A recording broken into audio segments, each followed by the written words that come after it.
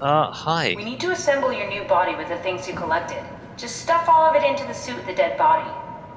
Just stuff all of it into the suit. Okay. Alright, here, get stuffed. Delicious. It's crazy.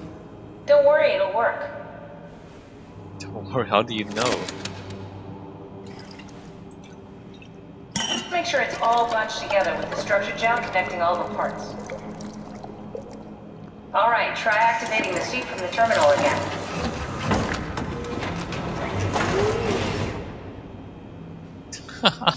Just jam some structure gel into it. Retry. I can't believe we're doing this. It will be fine. Then why don't we put you in the suit? I was gonna suggest that if you refused. You'd go without me. I need to do this, Simon. This is important. I need to launch the Ark. You'd really do it? Change body?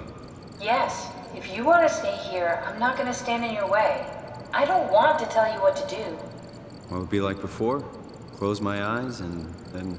And then open them again. Alright, let's do it. Thank you, Simon. Go sit in the pilot seat in the next room. You might need to boot it up. What if we put her in the body and we put me in the Omni tool? Why can't we do that? Alright, we're gonna upgrade our body, guys. To put this thing up. We need to loop back the activity manifested by your current Cortex chip, run it through the amplifier, feed it into the new chip, and then make sure it's synced. What? You lost me halfway there. You don't really need to understand it, just make them line up. Frequency 5 is too high. Oh wait, no, okay. No, frequency. Amplitude needs to be higher. Alright, amplitude is... Right, offset.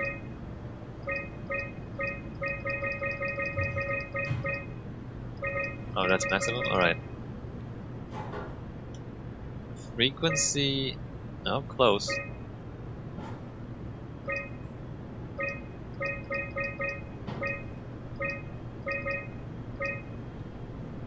Got it. That's everything. You can climb into the pilot seat now. Already? I have everything under control, so please, have a seat. But if we're gonna make a copy, which is what this... Go sit in the pilot seat. This is not a transfer, it's a copy. We're gonna get two of me in the end. Aren't we? We're just gonna read the brain from one and then put it Stop in the other. messing around and sit down in the pilot seat. Alright, dude.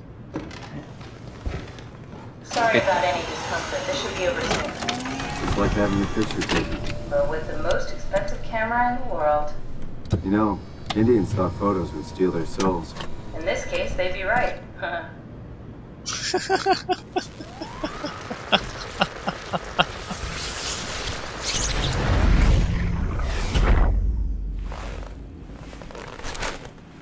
But the other one. There must be something wrong. Can't you run a diagnosis or something? Oh yeah. What was that? No, it's just... Why was it still talking?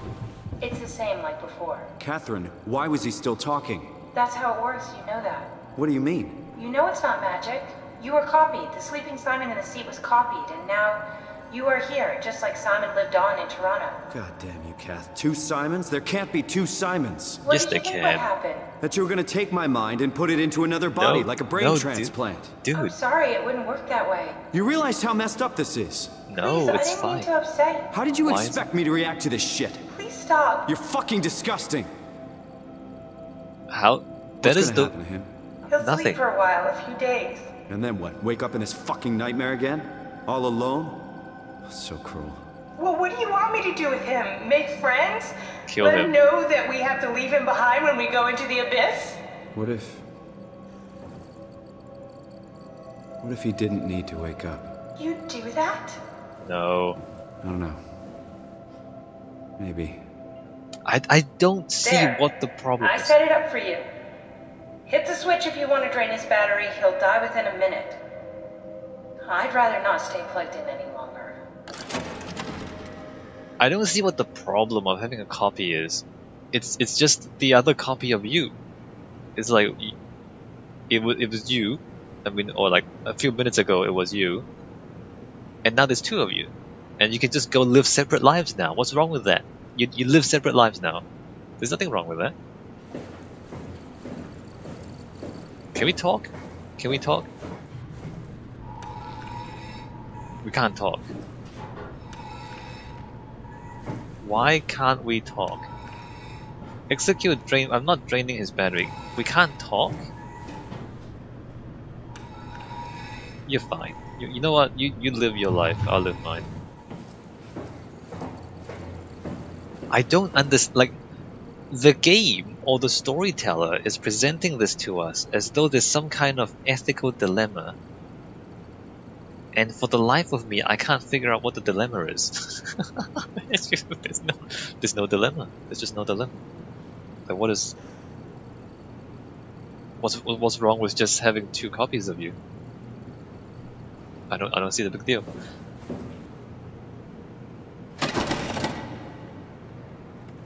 All right, and we're out.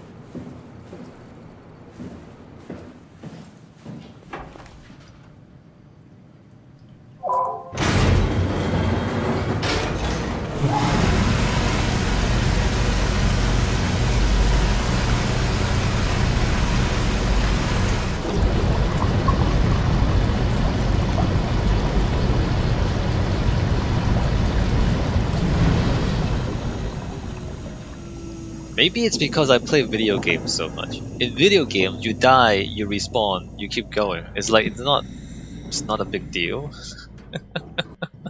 So, hey, wow, look how dark it is. That is super dark. Let me just have a look around here. This is the abyss. We are on the edge. I'm not sure if it really is like this. Are trenches in the ocean really just straight down? I'm not sure that they are, because the edges would just crumble in all the time. It's not straight down like this. That's not, I mean... No, this can't be correct. Because the edges would just crumble in all the time. And it wouldn't be... straight down.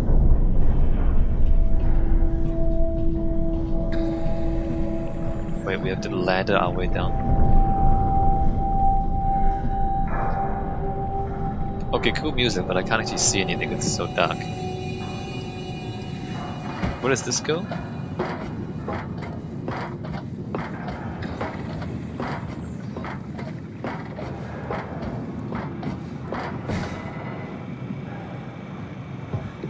That's it? It's just an elevator? Oh, it's a bot outside. Hi, bot. Are we done here? Yeah, Activate the climber, please. sure thing.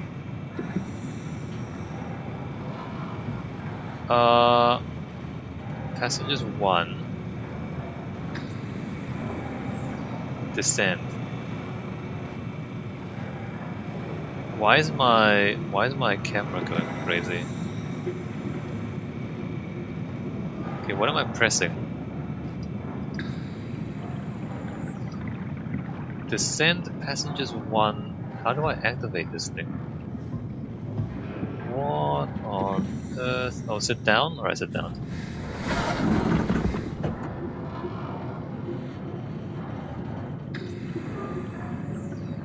It's not moving though. Alright, don't sit down. Wait, what do I press? 2? No, 1 passenger, what do I do? 1 passenger, sit down.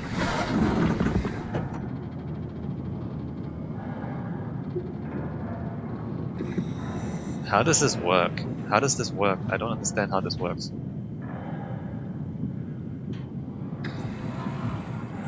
Why does that go to 2? Look, I've got 1. Descend, ascend, stop, descend. One passenger, sit down.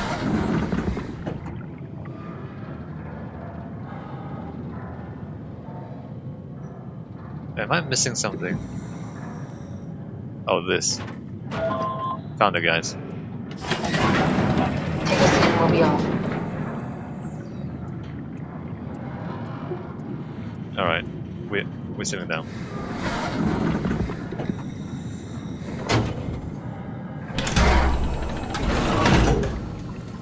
Cool.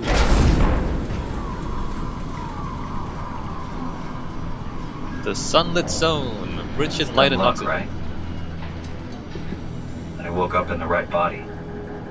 He's a redundant copy. Will never experience my journey, the full journey. He wouldn't understand.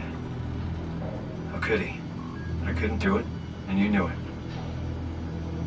You were right in trying to hide it from me. Only wish you'd done a better job. I basically flipped a coin, and if I had called the wrong side, I'd be rotting away at Omicron.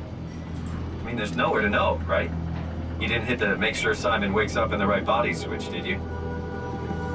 Not that you would know. I mean, he would still claim to be the right Simon. There's no Christ. right. This is awful. We did an awful fucking thing. You're an idiot. And you wouldn't mind? Why would you? How could you know God. that it's not me, the me that I am, the same that I've always been? You just copied your memories, Please asshole. say something. I don't want to think. Please. God, what an idiot. Tell him he's an idiot. He's an idiot. Say anything. When I was little, I used to climb the stairs all the way to the top of the building. And I can still feel how I had to, tuck my arms so I could push the heavy steel door open. Well, the first time that I dared go up there, I stepped out onto the roof and watched the smog rise and fall over Taipei. I got all the way up to the corner ledge and, I felt the warm wind in my hair and the sun was setting and the streets below were shadowed by the tall buildings. The people pushing through the crowd flowed like paint from an artist's brush. Street food vendors filled the air with aromas of all my favorite foods. For a brief moment, I felt connected to the world in a way that I never had before. It was the most profound feeling of comfort and sense of belonging I could ever hope for. I really never felt the same way again, but I went up to the roof many times after. I'm not religious, but I can see why people would be. The privilege of being makes a strong case, at least every once in a while. Do you still feel that sense of awe? Even like this? Things are different, but we're still here. What's the point of going on? Everyone's gone. All the people still left are digital copies trapped in computers at the bottom of the sea. We'll never be able to rebuild or reclaim what we were. Are you really so unhappy being what you are, or is this about the man who went for a scan 100 years ago? Both, I guess. When I was back in Toronto, even the worst case, the darkest futures I could predict, they at least included my previous life somehow. I feel so uprooted. There's nothing here that I recognize, nothing that makes me feel like I belong. Even if we make it to the Ark, would it be any different? I'd still be alone. No friends. No family. You could make new friends.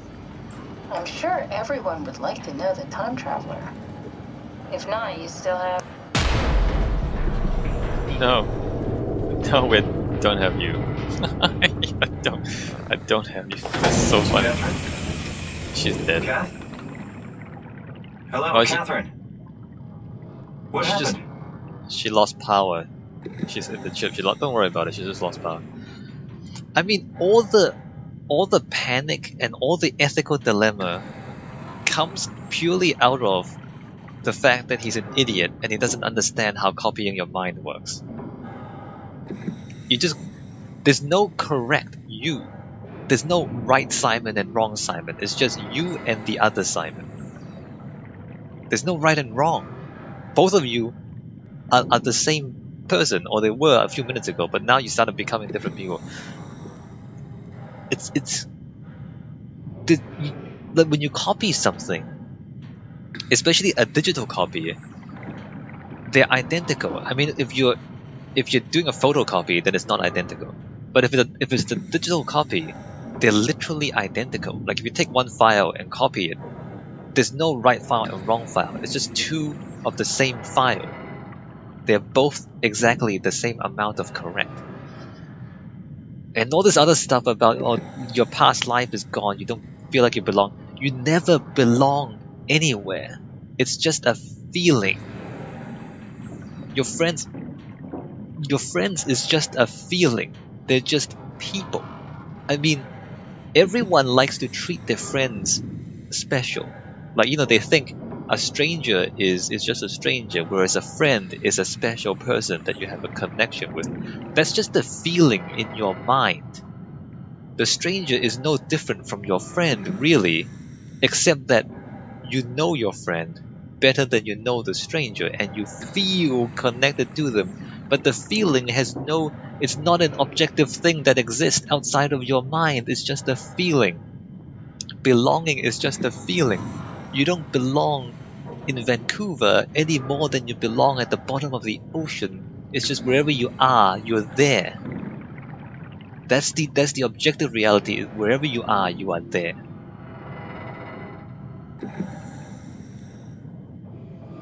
There's so many dilemmas that people have that arise purely out of stupidity and misunderstanding and lack of awareness. All these robots, they're all people.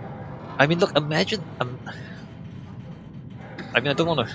Okay, consider people with mental illnesses. Like, consider someone with, I don't know, schizophrenia, or somebody who hallucinates.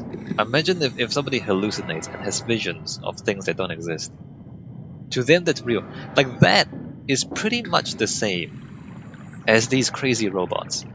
These crazy robots, they're driven to do things because their minds are messed up, right? Like, they're not thinking straight. I mean, if you hallucinate and you see monsters everywhere, then you're just going to be scared all the time, and then you're going to punch people for no reason because you think they're monsters. But it's all in your perception, like your perception has been warped because your mind is damaged in some way. And that happens sometimes. Like, people get brain damage, and then they just see weird things. That happens. And it's not even always bad. Like, some people can hear colors, or they can see sounds, or they can, they can smell colors, because the connections in their brain is a little bit off, and so their senses are a little bit crossed over and kind of mixed up. And that's kind of cool. I mean, it's kind of confusing sometimes, but it's kind of cool. This is how they perceive the world now. They can smell colors or whatever it is. But it's not like there's no right and wrong way of doing it. As long as you can function. As long as you can function, then everything's fine. I'm gonna end the video here because it's getting a bit late for me. When we come back in the next video, we are going down to the abyss. Jesus, maybe it's just me. Maybe it's because I think about this stuff sometimes, and therefore it's not a surprise to me. Like, what would happen if you copy your mind into a computer? I've already resolved that. I've already thought about it. If I copy my mind into a computer, there'll be the human Simon, and there'll be the computer Simon, and from that point onwards, it'll be two different existences, and it'll just be two different people. And I would go to the computer Simon. I'll say hi, computer Simon, how are you doing today? And the computer Simon would tell me how he's feeling. It would just be two different people having a conversation. Like, you copy it and you just become two divergent parts. It's not complicated. Alright, I'm out.